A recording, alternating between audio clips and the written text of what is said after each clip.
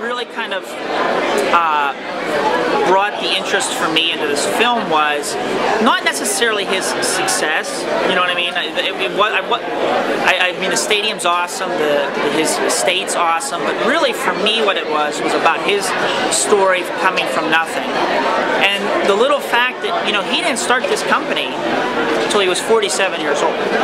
So it's that, I love the idea that it's never too late to follow your dreams. You know what I mean? Like, if you want to do it, and you got if you're willing to make the sacrifices, you can achieve anything.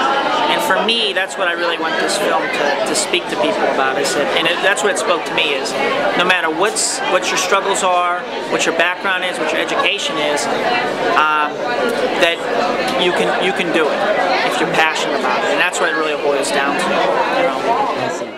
Well, I mean, I think going to his ranch was the most incredible experience for me in the filmmaking process. It was, you know, I mean, it was beyond, like, there's no shots you could do to really do the experience justice, you know, and the peace and tranquility there, you know,